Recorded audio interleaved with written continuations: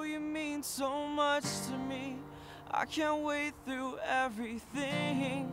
Is this really happening? I swear I'll never be happy again. My name is Ruben, and I'm a busser at BJ's, but what I do for a living in terms of keeping me breathing is I like to write music and sing. Mainly sing, because I'm a little okay at that. I feel like when I write my songs and I put myself out there, I'm not afraid of people not liking it. What I am afraid of is people lying about not liking it. Like, oh, that's too sensitive. We can make this last. I had some incidents that were bad, but altogether, I believe I had a good childhood. I was 6 years old when I just really thought to myself, like, something isn't normal. Like, there was no one in the house, and I just kind of like look around, just freaking out, just panicking. And I told my grandma about it. You know, I told that there's mean people. I can't stop hearing mean people.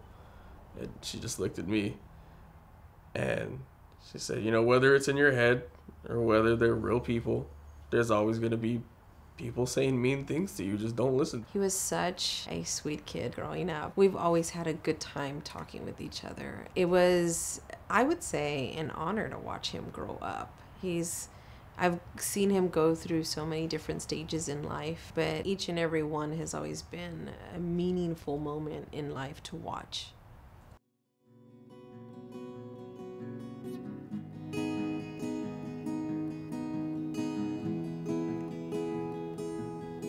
Mama told me when I was young, she sit beside me, my only son, and listen closely. When my great-grandmother was actually around, it was friendship. One of the best friendships I ever had. I remember holding on to her cane, just like singing into it, and it's the most atrocious thing you ever hear. But this woman sat through it for like 30 minutes. Listen to my high-pitched nasally voice. I feel like my biggest role model for singing with a cane was that one frog on Warner Brothers. And yeah, I feel like that's probably where my roots of entertainment were, because I could always make her laugh. I could always make her smile and entertain her.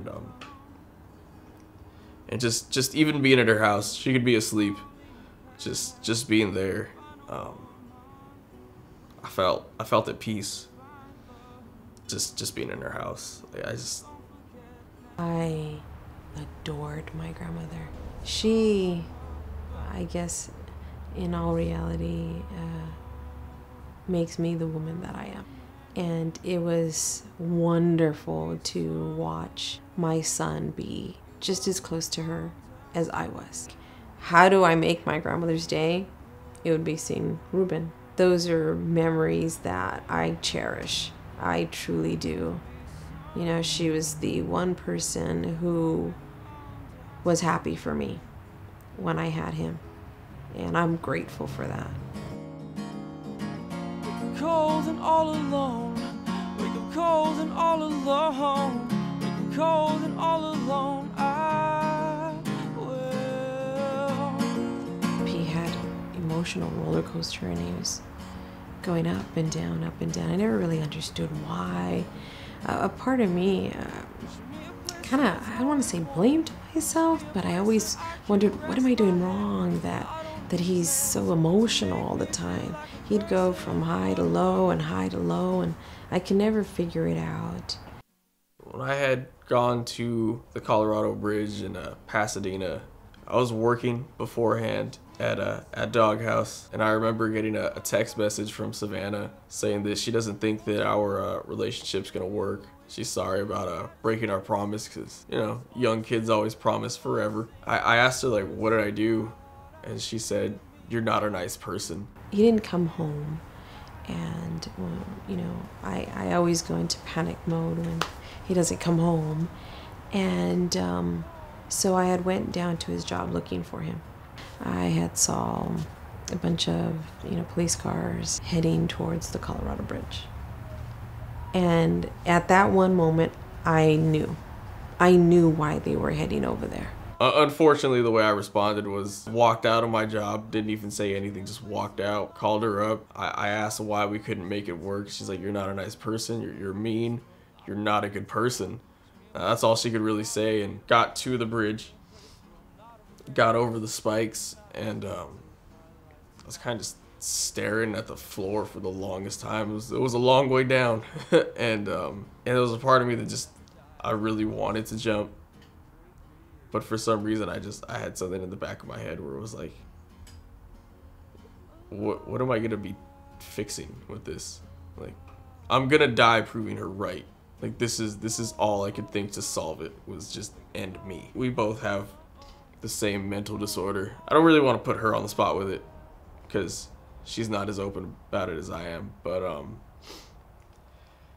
I thought to myself, if I get medicated, I can give her the medications, and this will be me not being a mean person.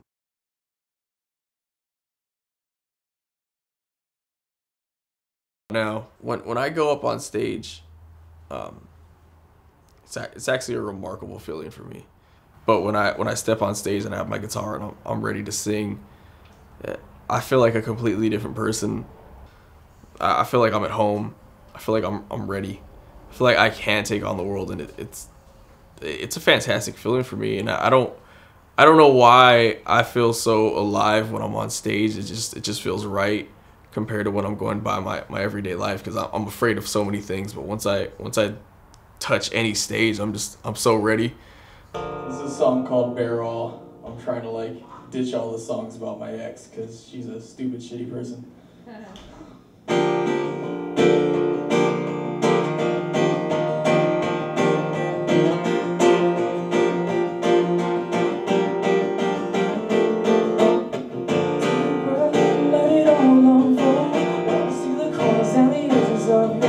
Take a breath and let it all unfold.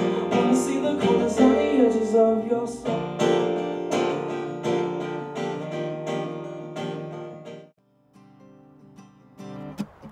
Dear Queen, I know you've heard enough of me,